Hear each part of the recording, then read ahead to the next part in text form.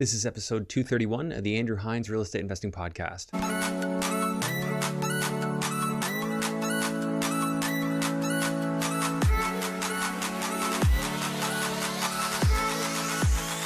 This episode is brought to you by Control and Compound Financial. They teach real estate investors how to multiply their wealth using infinite banking strategies. For a complimentary wealth coaching session or to learn more, visit www.controlandcompound.com/Andrew Hines. Welcome back to the show. Today I have Amy Leong and Ballam on the show all the way from Vancouver, British Columbia.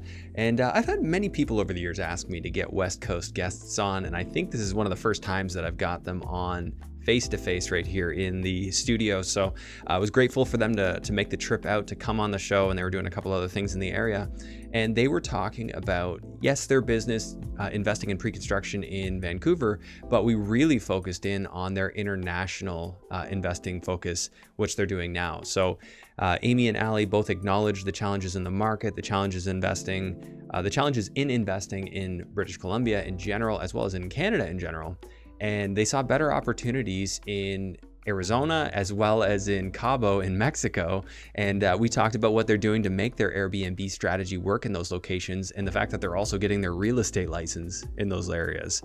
So Ali's actually going to become a tax resident in Arizona, and Amy is thinking about doing something similar in Cabo in terms of getting her license, but will likely retain her tax residency in British Columbia. So it was a deep discussion on the strategy, why do that strategy, and we also went through case studies on both markets, what they've done in those markets, and how they're putting together anything from a 6.5 cap to a 15 to 18% cap, depending on the location that they're investing in. So there's a lot of potential out there.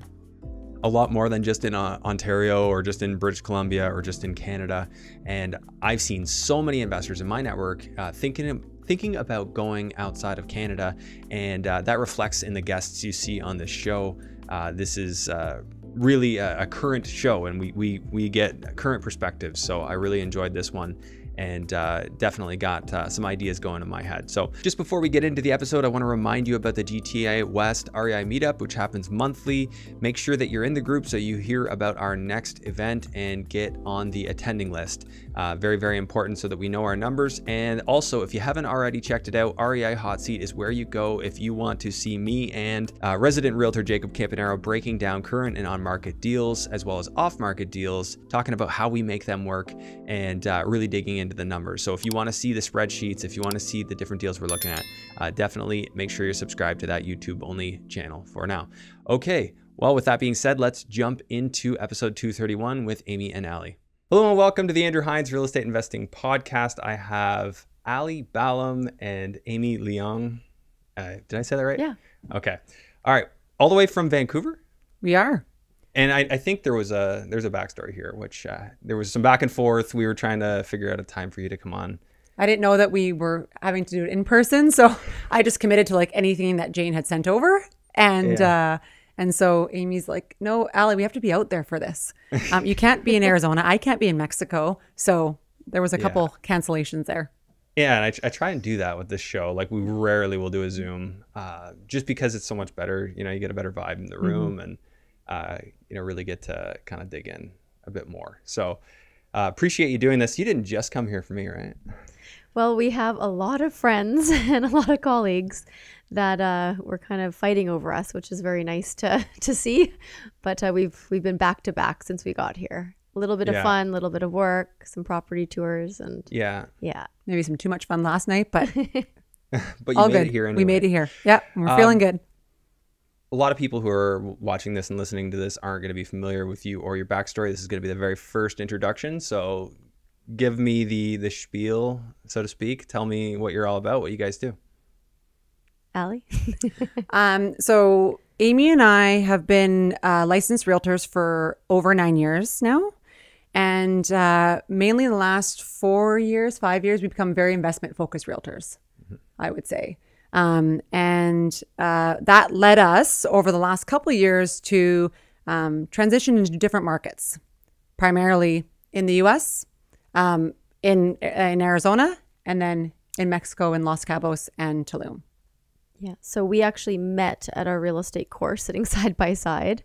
And Ali In Vancouver. Ali and I just kind of hit it off. We have the same work ethic. And we hadn't found that a lot of women, young women per se, were investing in real estate. It was really hard. So I looked at Ali and we kind of found out coincidentally that we both owned our own places and bought them at age 24 and owned more and wanted to grow our portfolios. So the best part is, you know, we kind of went our separate ways for about 3 years. Ali worked independently. I worked with a mentor and another realtor and partnered with him. And then we came full circle. And then about 5-6 years ago, we fully partnered and we've never looked back. And we've built a pretty extensive portfolio. And now we're so passionate about helping people and ourselves buy across border. And then I've been listening to your podcast for many years. So to sit here, I was like, this is so awesome because it's just been such a journey for us. And we're, you know, really happy that we can help a lot of, you know, maybe a younger demographic, but also an older demographic, which we want to get into deeper with you today because we're really into our demographics of people like and our economics and who we help. It's very specific. So, well, I should be taking notes on all the things I want to ask you about. I mean, we've got the international element, you know, the fact that you guys, you know, are you both like longtime listeners or Ali, you just kind of? I have over the last like 8 months. Okay. Yeah. Yeah. And you, a few years there? Yeah. It's funny because like we'll have people on Instagram that my wife and I are like Instagram friends with now because they have kids. And we're like, how do we even know that person? And it's like one day they tweeted out or Insta'd out that they were listening to the podcast and it went from there. Oh, that's great. Yeah, it's cool the connections you make this way. So talk to me about like, it's Vancouver is where you bought? That's where you started? That's where we both started, yeah. Like, and you bought your first home in Vancouver? So my first property at 24 was bought downtown Vancouver. For like $3 million or something? No, actually at that time, I actually bought it for $335,000, which was absurd. How many square feet does that buy? 584 square feet. Okay, so yeah, that's like, I mean, I'm not going to even call that reasonable, but yes, for Vancouver at the time standards, it was in 2009, 2010, that was reasonable. Like, that was going rate, yeah. That was the going rate. And my parents thought I was crazy. They said, why don't you buy, you know, closer to us? You can get something for, you know, 240,000. That's double the size. But my life was downtown Vancouver and I was working downtown Vancouver. And now that property today, I'm netting over $2,000 a month cash flow. So wow. Yeah, it's great. It was a great investment and I still have it to this day. Yeah. So, good on you for holding on to it. Mine was suburbs. Okay. It was saving for 5 years. I remember saving $500 a month. And for 5 years? For 5 years. Wow. And it was right after it kind of took a little while for the kind of 2008 crash to cycle through to Canada. And I bought at the peak. And so it taught me at a young age that what is the worst case scenario? If you go through something, if you don't sell it, you're not over leveraged and somebody's either paying or, you know, you're cash flowing, you're okay. So mine actually didn't do well after I bought it. Because I didn't study real estate back then. I fell in love with a rain shower head in the presentation center. Yeah. I'm like, this looks great. Naturally, right? Yeah. Like, it's wonderful. I like nice things. Yeah. I was like, I've never seen one of these before, you know. So it's funny looking back going, oh my gosh, that was the worst timing I could have possibly bought. But no, it wasn't, because if you keep it long enough, I used that to buy a detached house in North Vancouver, which is very, very expensive now. Yeah.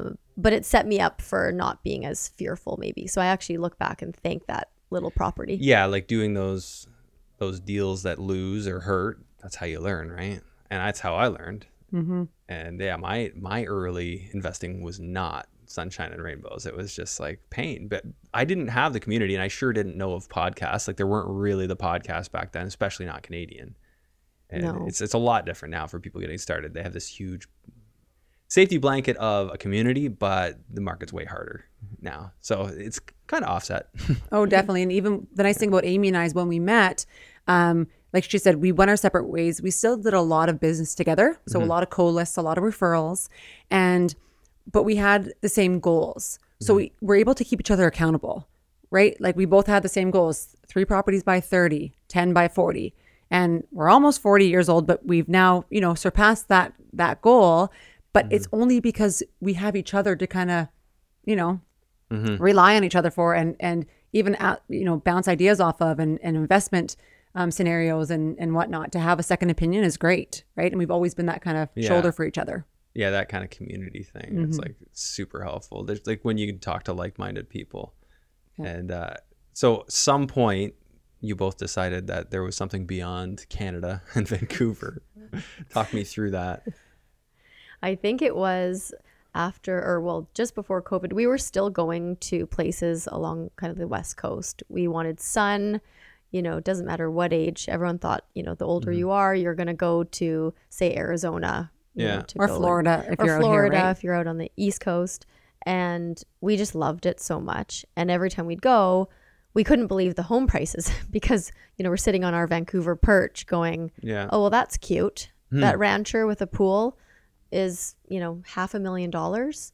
That's what a little tiny shoebox in Vancouver costs. So it just started to really imprint on us. And then Allie actually, and I'll let Allie talk about this, met her now husband in Scottsdale. And he was managing Airbnbs for years and had a couple himself. So that was kind of our entry point into the US market. And we just loved going there. And so did all of our friends, to golf and enjoy. And, Vancouver, it rains 180 days a year. And it was just amazing and just more plentiful cash flow. And the thing about the cash flow is, I'm not sure what your restrictions are out here, but in Vancouver, they have cracked down heavily on Airbnbs. So there used to be 15 to 20 condo buildings that allowed it. Now there's about 5 to 7 in the whole Lower Mainland. Are there any municipal restrictions on it as well? Like, yeah, you can only rent out your home and 180 days a year. It's got to be a primary home. So that's the thing, right? So it took a lot of us out of that market, and a lot of our clients are looking to us saying, where can we get cash flow? Where in another market can we produce what we were doing 5 years ago here, which we can't do now? And so we were, before the US, going out to Victoria, going to Kelowna, and going into other markets where they were generating that cash flow. But then as the market kind of got, more expensive and interest rates started going up, those numbers didn't make sense anymore. Yeah. Which is what brought us to Arizona and Mexico. So the US and Mexico decisions were in the past year, 2 years? About 2 years. Okay. But you had already been doing some Airbnb. So your husband's American? My husband's American, yeah. So that was... And how long have you been married? We've been married for 3 years. 3 years, okay. So you've done that. You already got the kid right away. Didn't wait. Oh, we didn't wait. It was actually COVID couple. And it wasn't even like an accident, but we're like, we might as well start trying. And it happened first time. So, hey. Similar story for us, actually. Yeah. So. Yeah. Because you hear these stories, it could take years. And that's why I said to Amy, I'm like, it'll probably be a year, maybe a year and a half. We got lots of time to build what we're building. And then next month I was like, okay, so we're still going to keep doing what we're doing. But it changes things. It changes things for sure. Yeah. So you met 4 years ago then, your husband? Like how long? So you met married at 3 years ago. So that's kind of the American connection. So obviously Arizona is a big piece. You're gonna start doing Airbnbs there. Is that? Yeah. So we want to start building. We already have Amy and I together have a couple Airbnbs. My husband and I as well, and we want to continue to build our portfolio there. I recently passed my school and state exam. It was very hard. I did it in 5 weeks with the craziness back home. And so I will be fully licensed there, hoping by middle of September at the latest. Okay. Yeah. That's super cool. Yeah. So we'll be active in the market. You can't do that without either a visa or a permanent green residency. Card. Yeah. You have permanent residency down there? Yeah. Already? So I just got my pre-approval. How did you do that so quickly? So I got my pre-approval. You don't waste any time. I know. I've got my pre-approval. I'm just waiting on my interview, which hopefully will be in the next 3 to 6 weeks. So you could take the course, but you can't register without the social security number. You're not actually supposed to be able to write the state exam without it, but I was able to persuade the head of Pearson's school. So I was able to take that, pass that, and then I can't be registered until I have my paperwork. So. Yeah. Well, hey, that gets you going. So you're gonna move basically. We're gonna be spending 6 months of the year. 6 months, and then 6 months less a day in Canada. Exactly. So then state tax in Arizona is favorable compared to Vancouver, much more favorable than BC. I'm assuming it is. Yeah. So we'll be my husband and I will be doing our taxes and declaring them in the U.S. Yeah. U.S. tax residency, like like if you compare, you could be in Ontario or any of the province resident. Any of the states almost beats it, and except maybe like New York State and maybe California. I'm sure there's a couple other examples. I'm no expert on that, but like say Florida, no state tax. So you're going to be like top bracket 39% at the federal level. Yeah. And then nothing on the state level. What's Arizona? Is that small tax rate for the state? It is. It's very similar to that. Yeah. So it's like not a huge one. Not a huge one. Not at yeah, all. the thing like I've heard, I was just talking to some Americans the other day that are from Texas, and they're like, well, everybody loves the no income tax, but come look at the property tax. And their property taxes are insane. Yeah. Just like a regular house will be like 12 grand a year in property tax. See, that's one of the things that we loved about Arizona. When we were looking at different markets, our house, even one of the houses that we have together, our property taxes are $1,600 for the year at a $755,000 purchase price. Yeah. Okay. So you win there. Yeah. So I think that we might as well just go through some Arizona numbers. So 750, is that like the first one? So that's the first one that Amy and I did together. Yes. Okay. You're doing it together. And how are you buying these? Are you buying it in a LP GP structure? Yes. Most of our clients are buying in an LP GP structure. Okay. But this is the one that you guys did personally. Yeah. We did it in our personal names. This one was the trial one per se. This was our learning curve. So we don't buy anywhere. We don't sell anywhere until we've done it ourselves. So we actually were the guinea pigs for this that makes sense. Arizona adventure. It makes sense that you're involved in it if you're going to be selling it to your clients. Exactly. It makes you much more credible as a salesperson to have that scenario.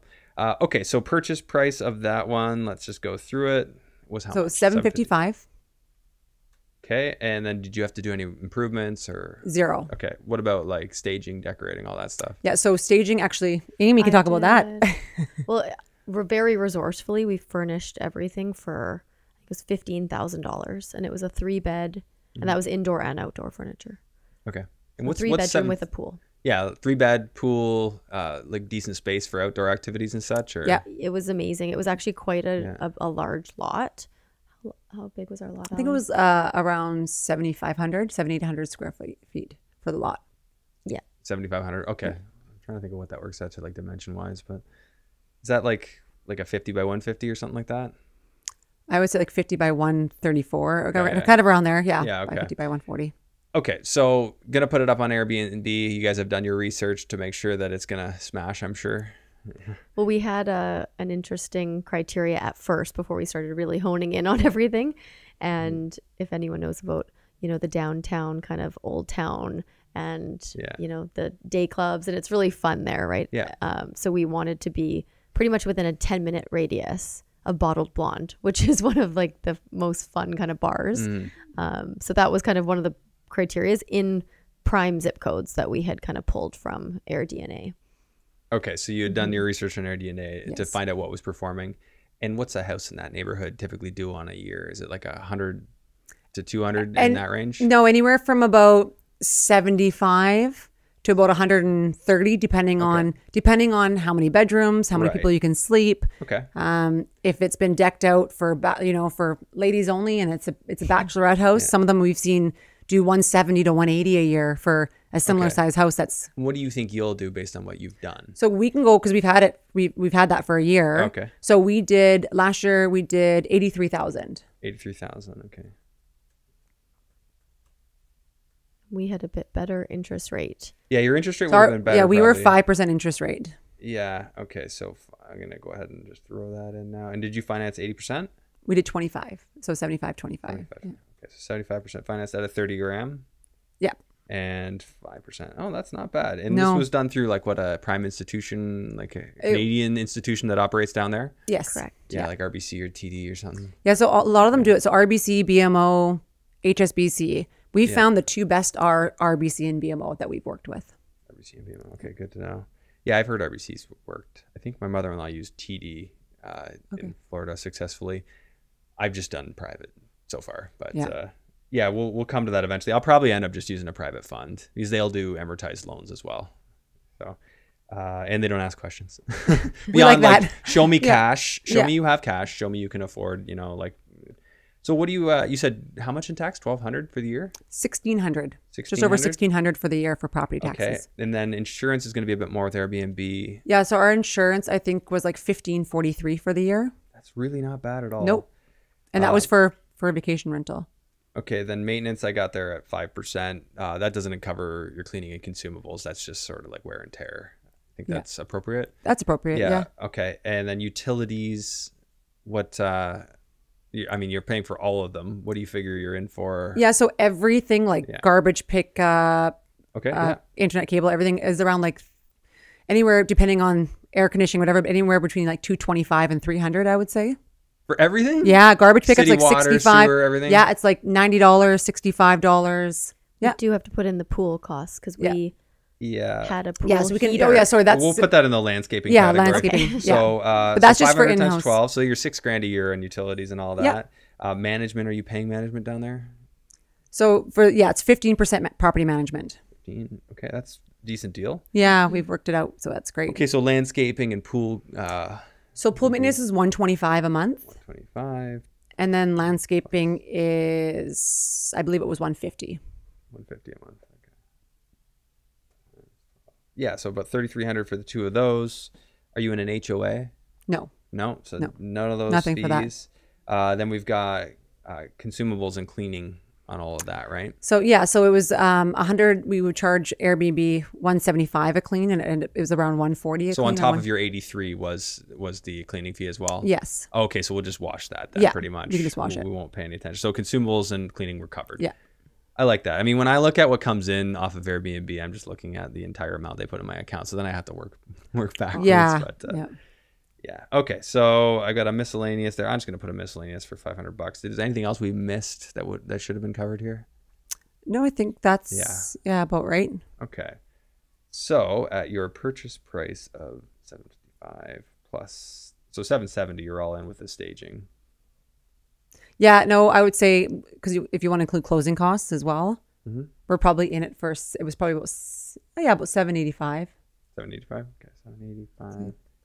So on a $785, that's showing at around a 6.8 cap, and I'm sure there's upward mobility in terms of the amount of revenue you're going to pull in year 2. Exactly. Are you like your super hosts now, or? Oh, we were within the first month or two. Nice. Yeah. Okay, so you've done a really good job of staging it. I'd like to see it. Is there an easy way to look it up? Yeah. I don't. We'd have to look at. Yeah, I don't know if we could. We won't worry about it right now. We can do it later. Yeah. Okay, so just to finish the thought, so your mortgage payment looks like it's around $3,200 a month. About $3,200 a month. Yeah. Yeah, and that leaves about $1,200 to $1,300 in cash flow. About that. Yeah. On a monthly. Not bad for a first one that's managed, and you're relatively hands off at this point, right? Yeah, we were hands off on everything.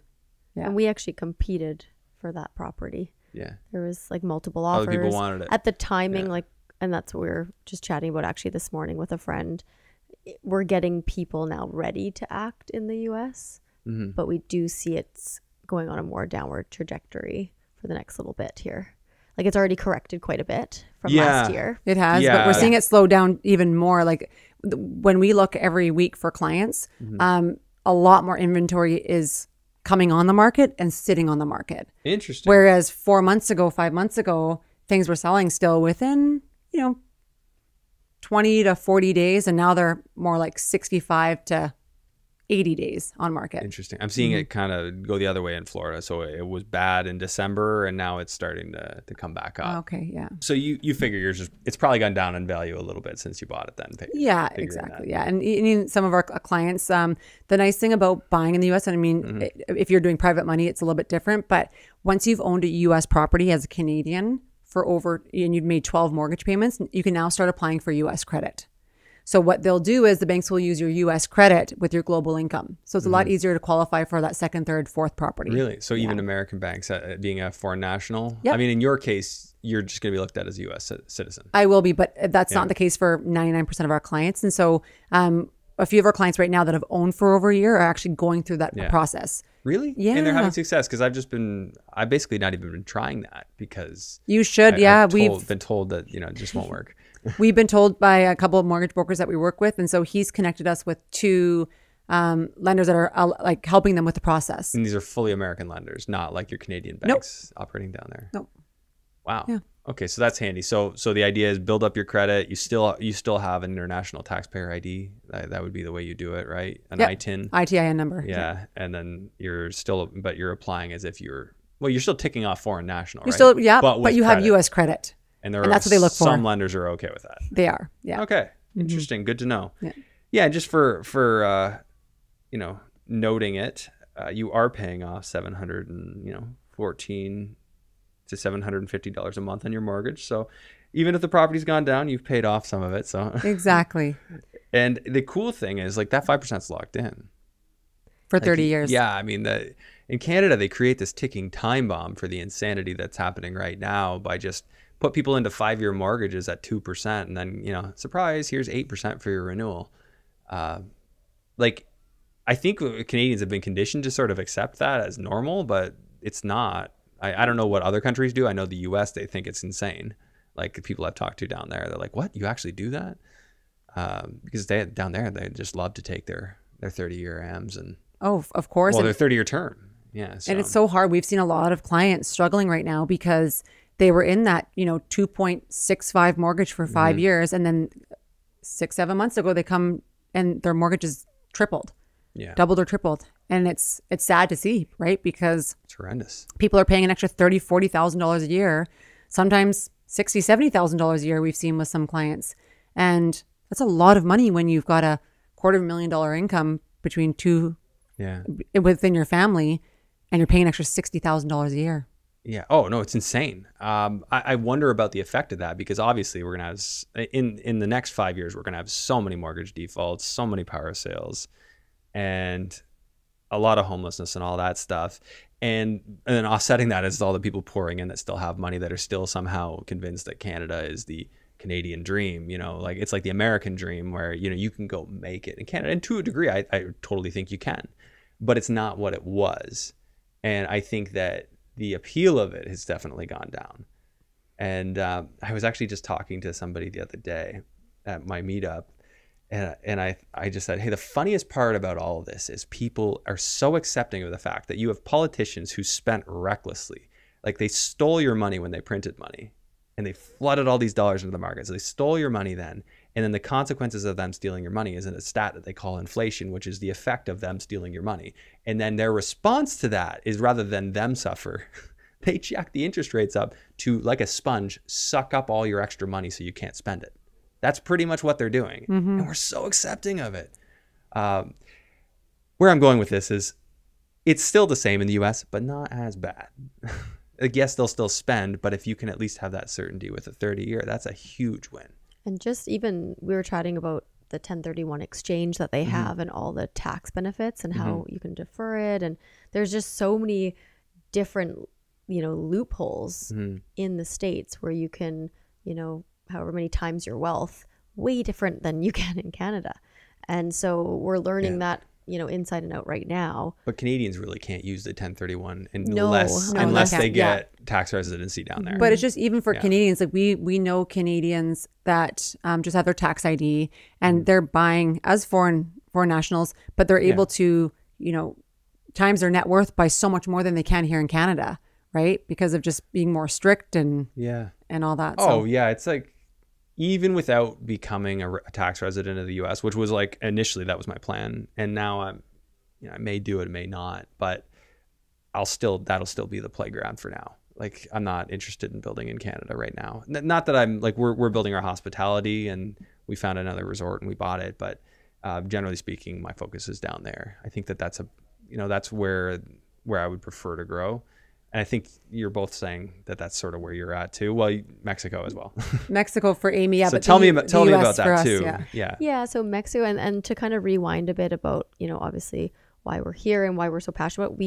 Allie and I co-founded a cross-border program for Canadians that was, it's still in the works because we were waiting to get licensed ourselves and again, invest ourselves so we understand it more from the top down. But Mexico was big on our list because, I've been going for pretty much every Christmas and New Year's for the past, 4 years and just loved it. A lot of Canadians continued, especially from Vancouver and the West Coast, to go on a 4-hour direct flight to Los Cabos, Mexico. And It is North America's luxury playground. If you I'm gonna look experience it, up. Like that's Cabo, the Cabo people talk about? yes. Yeah. Cabo versus Cabo. Yeah. I got How am I corrected. supposed to Cabo? Cabo. Cabo? Yeah. Yeah. I thought it was Cabo. Yeah. Just from watching like Entourage back in the day. Yeah. Great show, by the way. Yeah. And just the economics of it are just exciting. And they already have like an international airport. You can get to like where I invested personally. It's an 18-minute, drive from the airport to my front door. So you have a place there. It's being built and it's done in January. Okay. Yeah. And so 95% of the purchases are straight cash in Mexico. However, we do I'm about to go through the refinancing of that property because they'll only let you refinance it 1 month to lock up.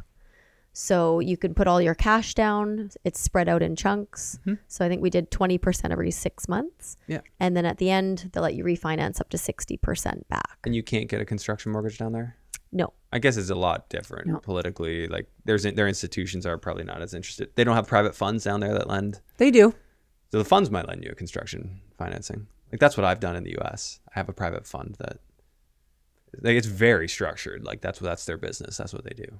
Something to look into because I think we still need to look into that. Like our main thing was kind of setting up shop there. We have, our brokerage, Angle and Vokers. They have 11 shops. That's your brokerage? Yeah. That's the high end stuff. Yeah. Okay. But is that where you always were? Or? Yeah. We've been there for the last 4.5 years together. Yeah, I always like to stop and like look at all the listings because it's like international, just like it's a global brokerage. Yeah. We're in 33 plus countries now, over 1,000 shops. Just in Spain, Mallorca, there's more than 20 shops on that island. So the goal is to obviously continue to expand globally, but for us, we still like to have that storefront, that shop in Paris that our clients take a photo out front of and send it to us. So like cool. when I'm in Naples, we're walking down the strip, you stop and you look at all, like they'll have like German listings there and stuff.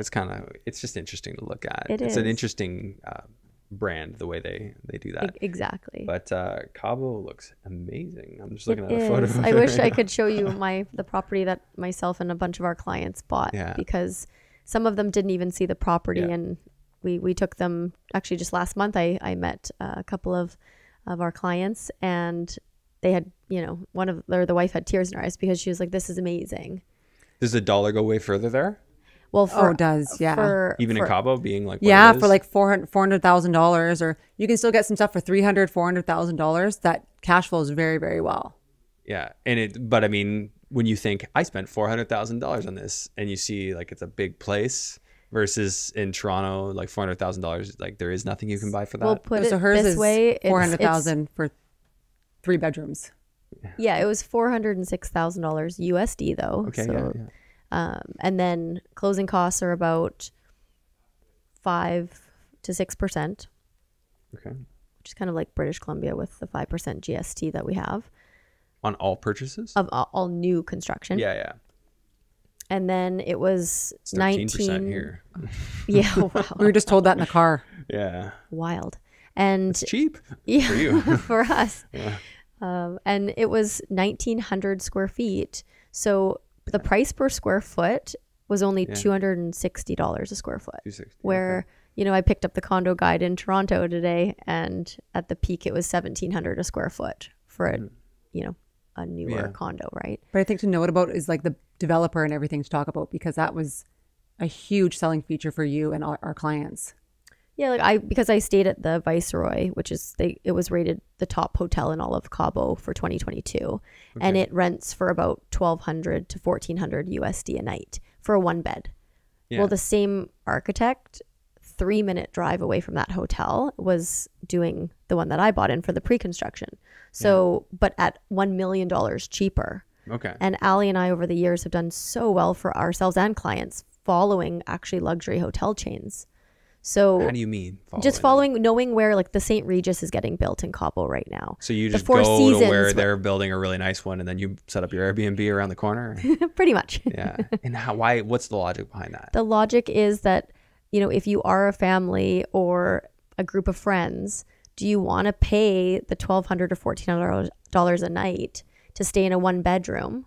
Or 3 minutes away, do you want to get a 3-bed and den villa Yeah. with the same amenities? So we make sure that the amenities in the community has have a a pool, pool, yeah. security, Also, it's a gym. community pool. Luxury, like Yeah, exactly. So this is like an apartment unit? Is Yes, it- exactly. So it's a one-level apartment Yeah. building.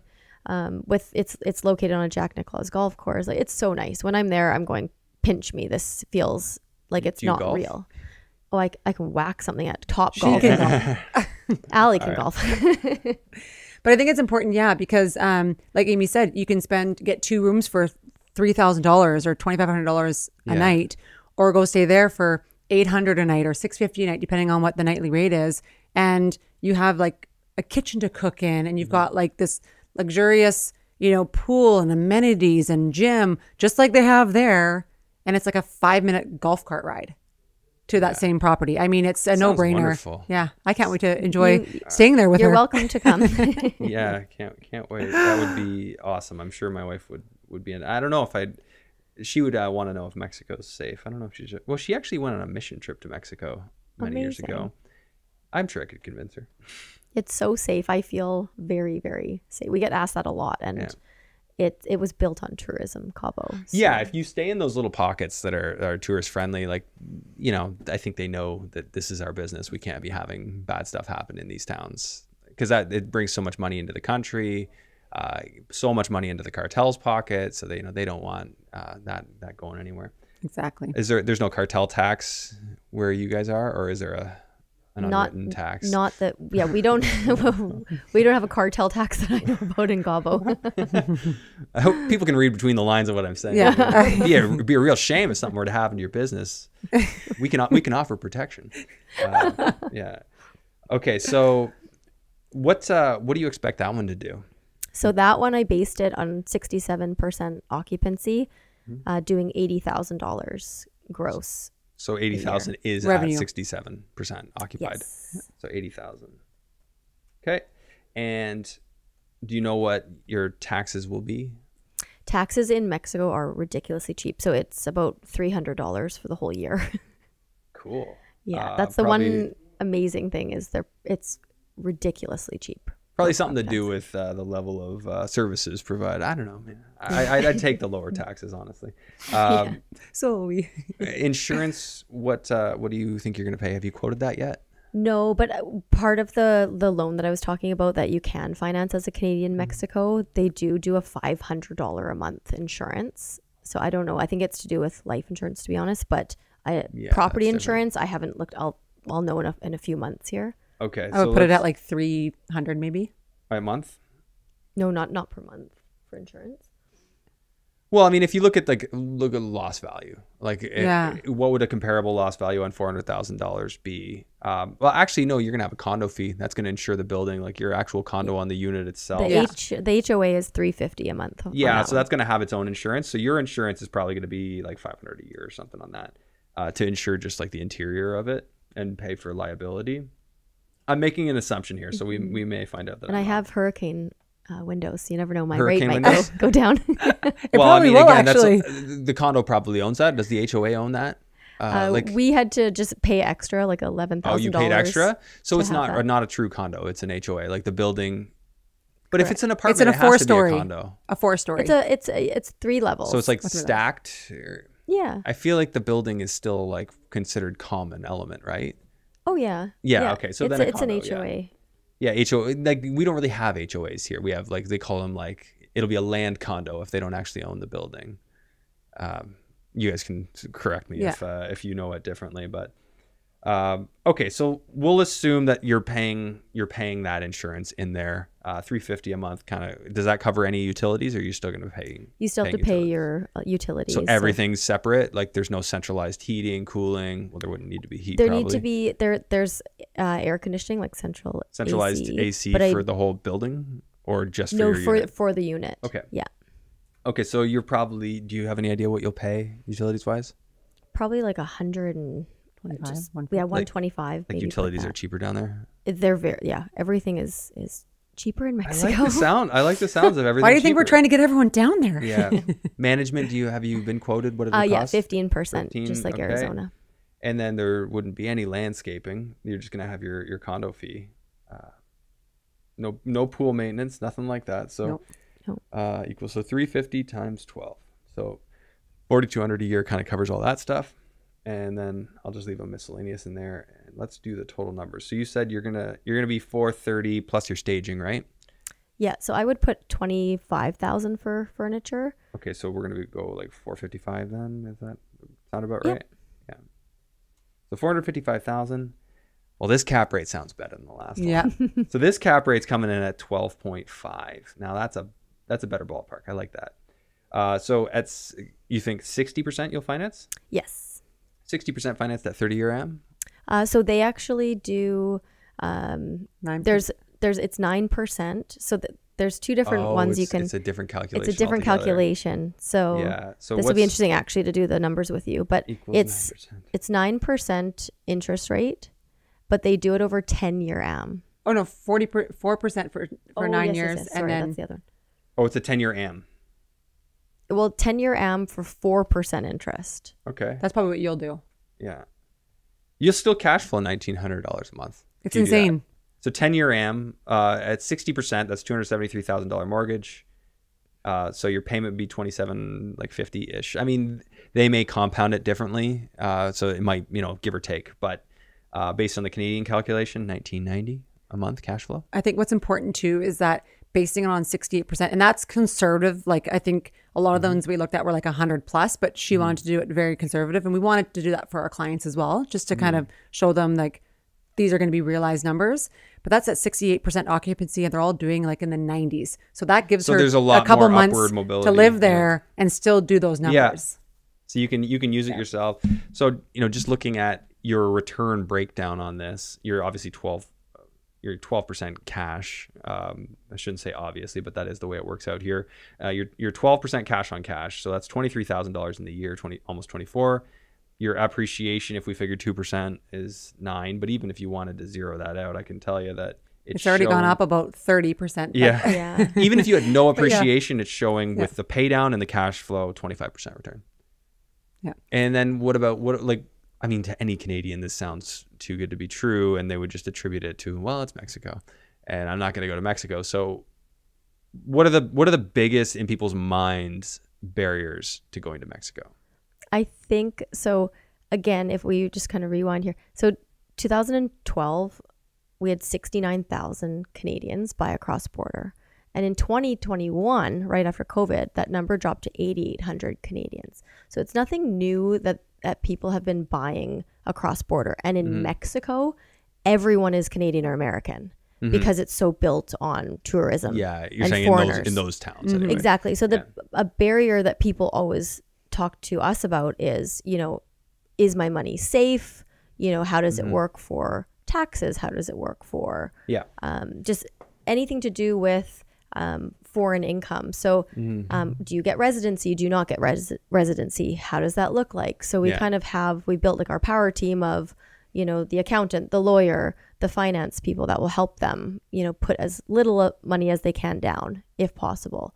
But a lot of our clients, safety, like we talked about, but anywhere can be, there's crazy things happening Even in Vancouver. downtown Vancouver. Like Amy says, Amy feels safer in Los Cabos in the area where she bought it, and then she does downtown Vancouver walking around. Yeah. So the barriers are just a normal thing, but for us, the reason we pushed ourselves to go cross border is we started to see what cryptocurrency was doing in this, app called Decentraland, and Sotheby's having an art gallery, and you take your little avatar and you start to buy real estate in literally the clouds, and you're not seeing it and you're not touching it. Yeah. And we're going, okay, well, if people are doing that, why aren't we buying cross border in places that we know baby boomers, like real. Our parents, they're all going down there, whether they have arthritis, whether they care about politics or climate change or whatever they're doing, people are moving their money into places with better cash flow and a better lifestyle. Yeah. I think lifestyle is key. And like bringing it back to our clients that went down with Amy, who had never seen this property. Amy had let them know, listen, I'm buying in this development called Cora. They didn't know where to put their money. Okay. They're in their late 50s. We had just sold their 1 bedroom in downtown Vancouver, and they wanted something where they love Mexico. They're like, Mexico, this is wonderful. And so now they can spend 2 or 3 months a year down there and they're going to do cash because they're retired and they want to have that extra cash flow. So they're going to get this cash flow every month that's going to allow them to travel the world when they're not staying there. And they're in this like luxurious playground, in Cabo, in an unbelievable resort. And they were crying. They couldn't believe it, right? So it's just helping others, show them even around our ages, like you can change your lifestyle now. You don't have to wait till you're 50, 60, 70 years old. We can do it now and watch that appreciate over the next 20 years and enjoy it in the meantime. And appreciation is key. Like the ones that we sold, we kind of had a rule, which is, don't go over and above this amount. So for us, it was don't go over $500,000 in this development because we ran all the numbers like you just did. And so everyone that bought was under $450,000. And you cannot buy in there now for less than 650,000 USD. Ooh, the same unit, and the same 1.5 years.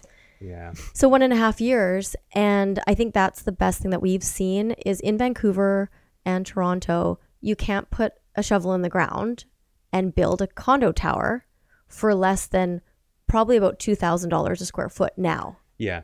Yeah. So there, you're buying at $255 a square foot to maybe $300 a square foot still. And I think what's important to know, though, is that since Amy's been going down there a lot, she's built these incredible connections that are VIP connections where Amy bought herself and then a bunch of other clients bought between $400 and $450, depending on what they bought. And when the next phase of offering, exact same units were going for $485 and then $550 and now they're $650. So just in the year and a half since she bought, or 2 years, she's seen $250,000 of appreciation, right? Where we do have a couple offerings coming up, and that's what we love to do because we're getting in at the ground level, and there's that built-in appreciation for. And it's what it's supposed to be for pre-construction there. Whereas in Vancouver, we noticed it's more expensive for pre-construction than resale units. Okay, so I want to talk about this pre-construction topic because there's people who swear by pre-construction in my network. I've never been a pre-construction guy, but I like to hear it out as a concept, and there's got to be something there. Like, it seems to me that if you want to play that game, you have to be analyzing what property appreciation has been over the years and applying that rate to what you're buying. And people will knowingly pay more than a resale unit. There's twofold probably reason. One, I mean, brand new is better than slightly used in terms of maintenance and upkeep and condo fees and all that. But then there's the other side of it is that they get to only put down partial deposits, and they're calculating a return based on the partial deposits that they're putting down.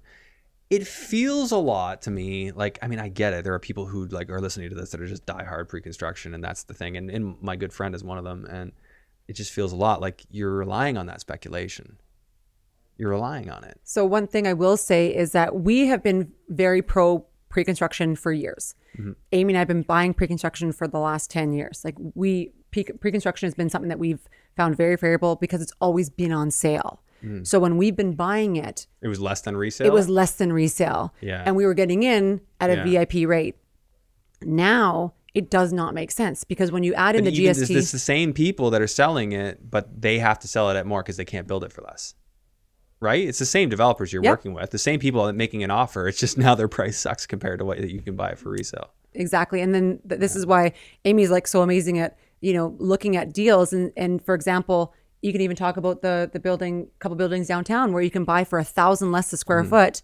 Yeah, the other one's going to be brand new in 3 or 4 years, but you're buying more square footage for $1,000 less just for a couple years old building. Sure. Like it's just, it depends what people want. But. So I used to work under Concord Pacific under their umbrella. So I would usually buy in every Concord building, but it was like almost at a staff type of entry, staff discount. So Allie actually got one of the lowest priced condos in Yaletown at the time I was selling one of the towers. And, morning time, very, very low price point. Pretty much by dinner time, it was, up $80K more. Or quite a lot of a difference. But again, if you've got those relationships and you've got those ties, then and it's on sale because like you said, you have to study. Like we're quite, we're data freaks. We love our spreadsheets as well. And we know if you base it off of every peak we've had in the last, say since 2016, when the market kind of went for its tear, we like to base things. We're the only realtors, I think, out there that whenever we do market evaluations for properties now, pre-sale or resale, we're looking 5 years ago. And the reason for that is in downtown Vancouver, 5 years ago, Ali and I were selling 1-bedrooms in the same buildings downtown for more than they are today. It's 5-year-old Really? pricing in downtown Vancouver. If you've got extra money and you're not relying on cash flow, it is one of the best buys out there right now, because it's been so flat for so many years. It's been flat for 7 years. Wow. So, but you've got the pre-constructions going on, we just sold one for $3,500 a square foot. Holy moly. So Right? eventually, we know it's going to not get that older stuff, get up to that, but we are going to see a lot of appreciation happening over the next 5 to 7 years with that distressed downtown market, because it hasn't gone up like everywhere else. Well, I mean, eventually water will flow to the lowest point. I mean, people's money will eventually go there when they find it a value. I'm not sure. What do you guys attribute that to? Like, where are they putting their money elsewhere that they're not putting it down there and causing those prices to go up? I think just at post-COVID, because 2019 we had spec tax come in, vacancy tax, and foreign buyers tax. So it just hurt. Then you had COVID. And people just wanted to get the hell Went to out the of the city. suburbs. No one wanted to be in elevators, touch anything other people were touching. Everyone went out and got townhomes or detached, 45 minutes to an hour outside of the city. They didn't have to commute. They were working from home. So, And while I'm all for that, I mean, people just went nuts. If we're going to call a spade a spade. yeah, Yeah. That too. that too. Amy and I were still working like normal. So Yeah. Okay. So I'm curious what you think, because I look at the factors that affect Canada. I mean, obviously you keep jacking interest rates like this and sucking up people's money, something's going to break. Nothing's broken yet, but they're obviously trying to break something, because you are not going to force appreciation, or you're not going to take down inflation without causing a recession. It's just not going to happen, especially to the degree that we had it. And I don't believe there's any precedent for doing it. So if they cause the recession and, now we're going to have, higher interest rates, we're still going to have people coming into the country. So you have the opposing effects. The recession and the interest rate hikes are going to push values down, and the people coming in are going to push them up. Where do we land? Do we stagnate? Do we go up? Like, what are your thoughts? I think for us, like, we do see Vancouver again specifically, because it's so landlocked that really you can only go up.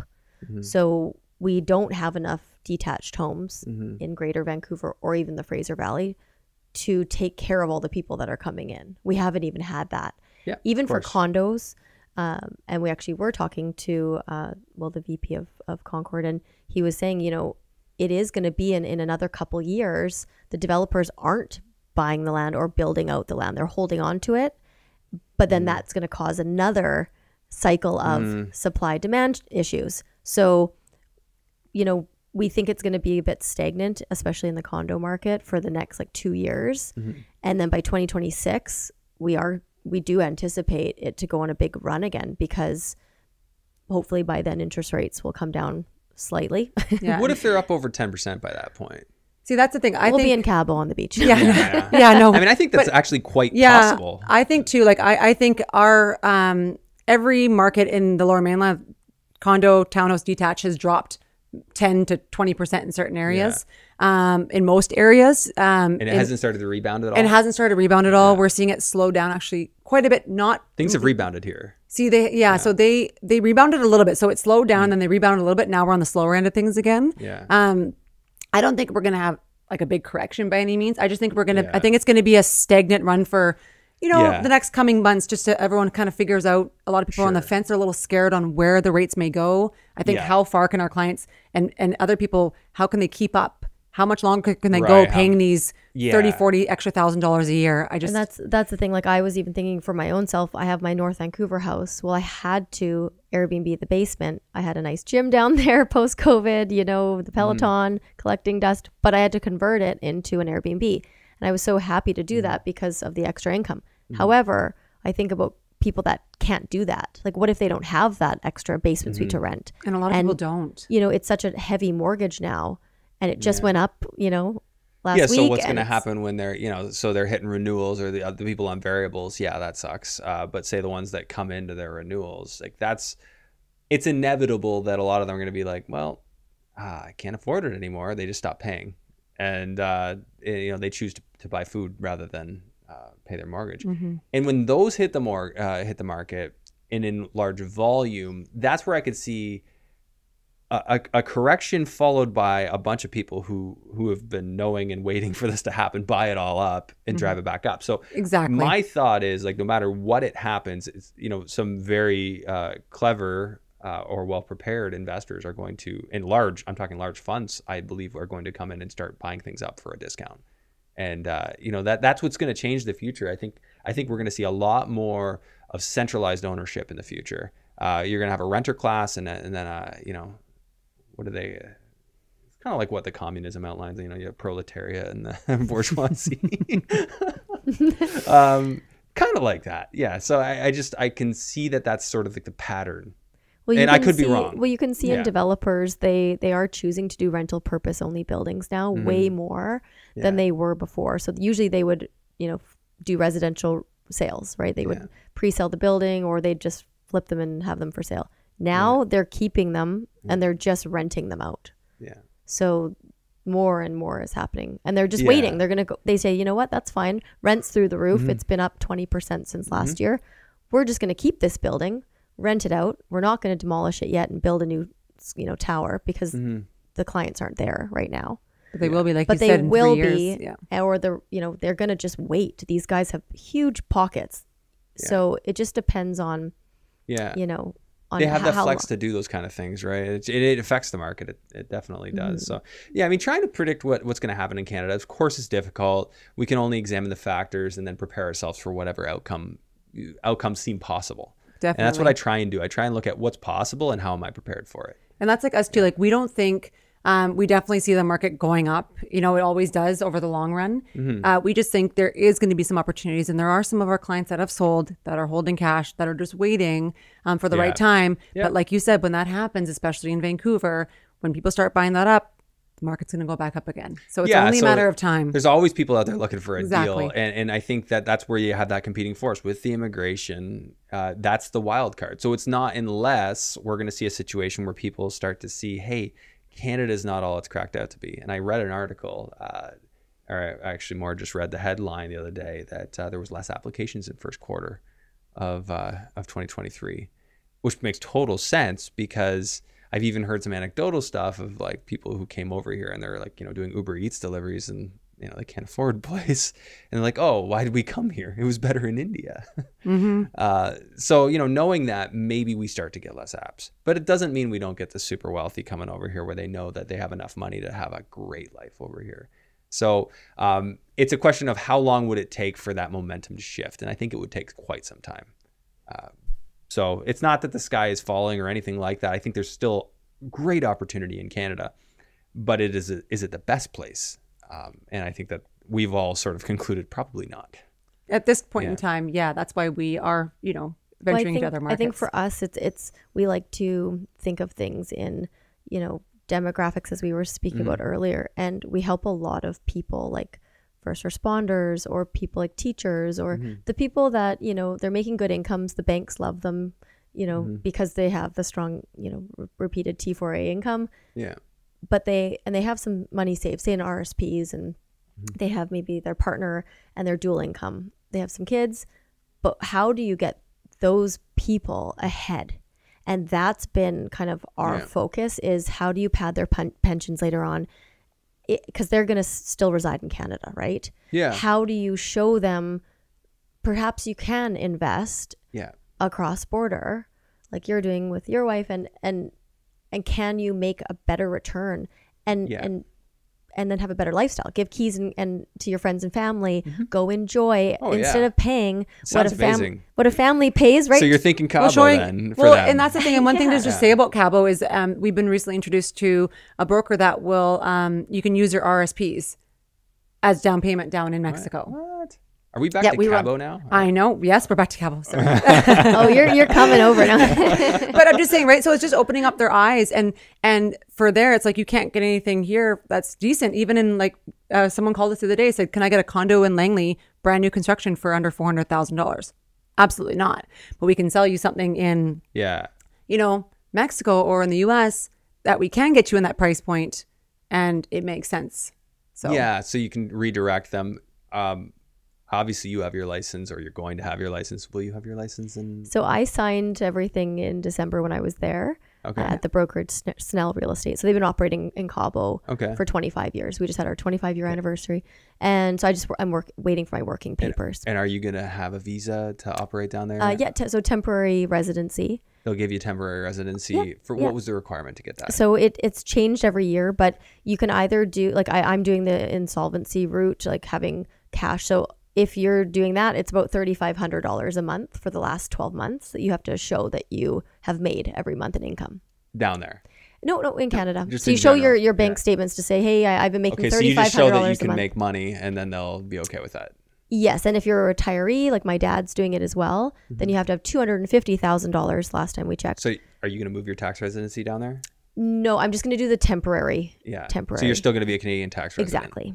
Can you move your tax residency? So you down there? can, after 3 to 4 years, I think it's 4, you can get like full out citizenship and like full permanent residency. But I wouldn't need to be a permanent resident of the U.S., nor would I need to be a citizen to get tax residency there. All I need to do is be there for 6 months plus a day. that's what we were talking about earlier. Yeah. And legally. And then, Exactly. and then you also, I think there's something you got to do on the Canadian side to like renounce your residency. However that, you still have the passport, but you're not a resident. I'll be going through that next year. Yeah. Yeah, just because obviously you don't want to have the benefits of Arizona with the giant anchor of British Columbia.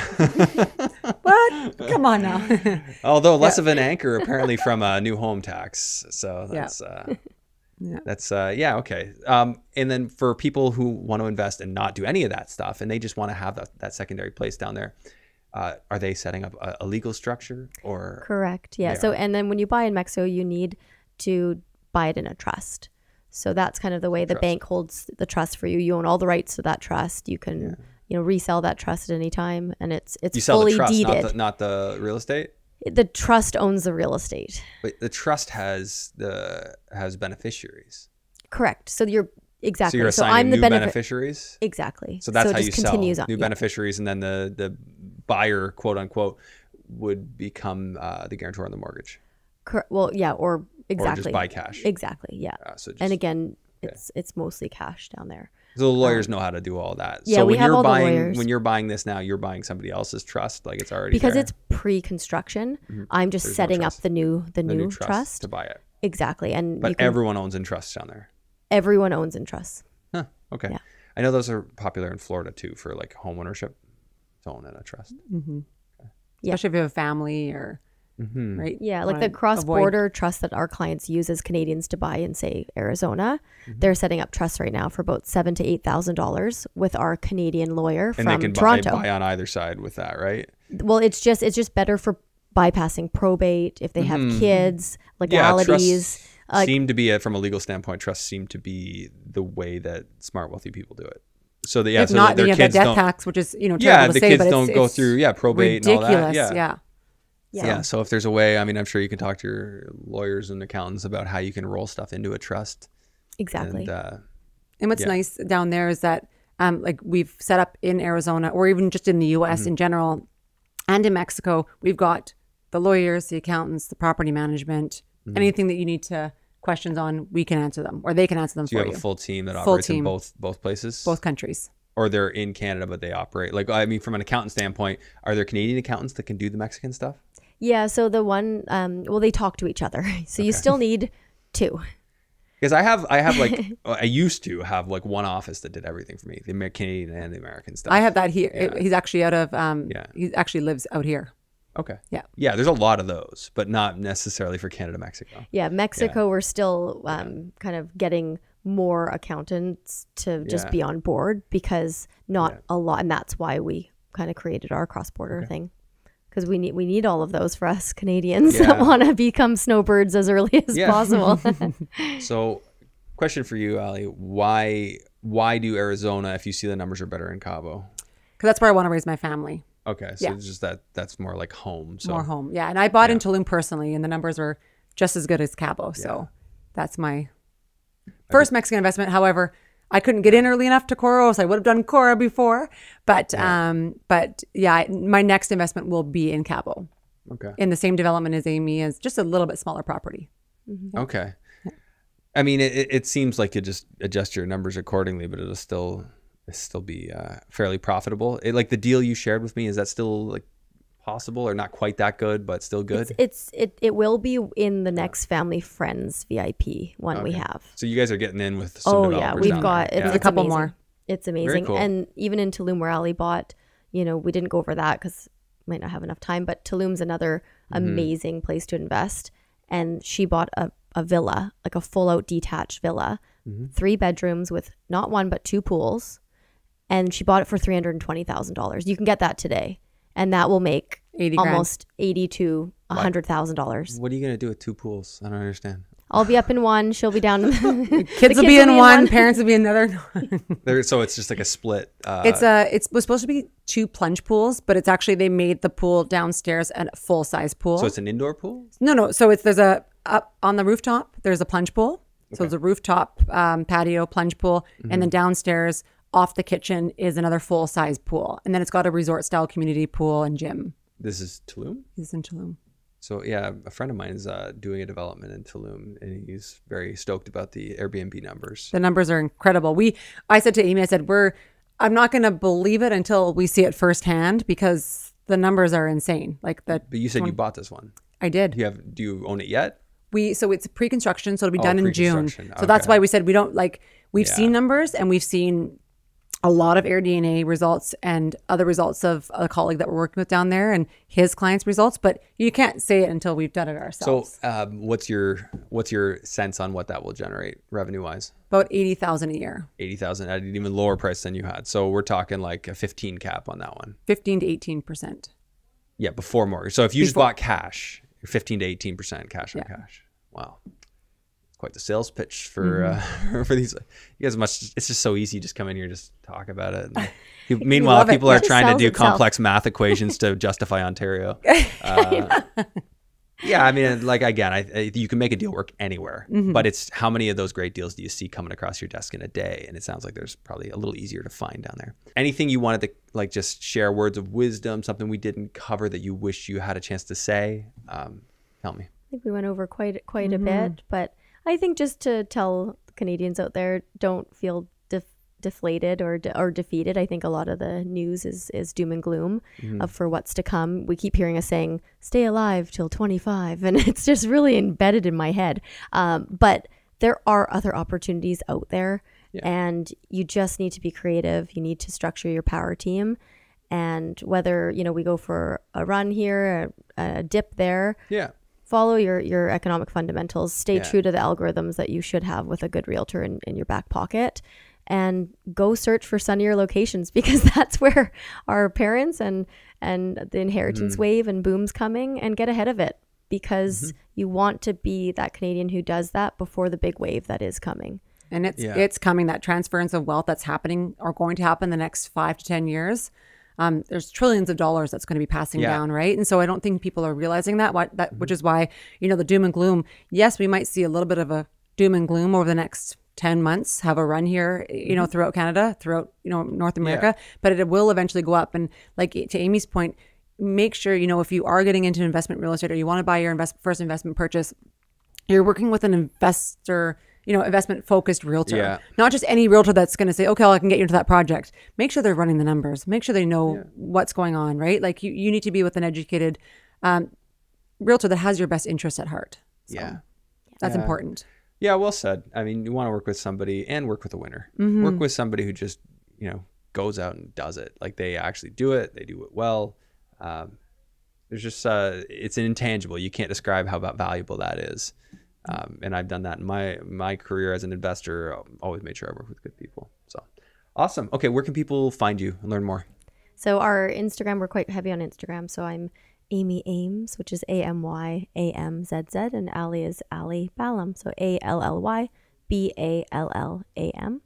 And you can go to amyandally.com, and that's kind of all of our what we're up to. And Awesome. yeah, thank you so much for having us. Thank you. Yeah, my pleasure. It's great meeting you and learning all about this. This is great. So yeah, we'll share that contact info in the show notes.